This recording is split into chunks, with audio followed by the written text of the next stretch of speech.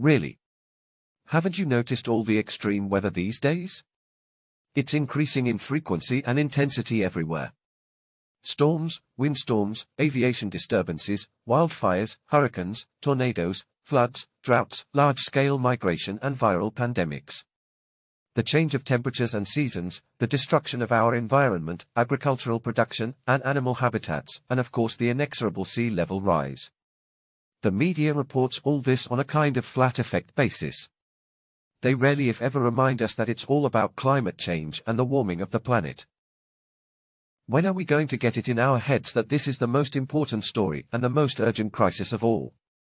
Don't you think the media ought to connect that up for us? Don't you think we should be taking much more serious and immediate steps to save the planet and our species? It's rather more than a remote or rhetorical question, isn't it?